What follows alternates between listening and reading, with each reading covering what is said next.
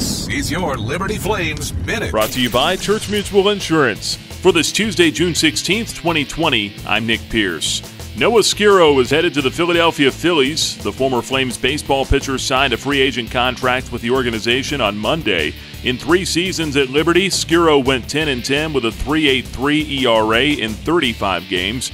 During the shortened 2020 season, Skirrow had a 1.96 ERA and led the club in strikeouts. 6 Liberty student-athletes appear on the COSIDA All-State Academic Team. Jovain Atkinson, Chase Burton, Ruben Garcia, Michaela Herrick, Amelia Johnson, and Allison Schaefer represent the Flames this year. To be eligible, student-athletes were required to have a cumulative grade point average of 3.25 or better. And former Lady Flames tennis great Jordan Jenkins has been named to the Big South All-Decade Team. Jenkins was a 4-time All-Big South performer and a former Big South Freshman of the Year and Player of the Year.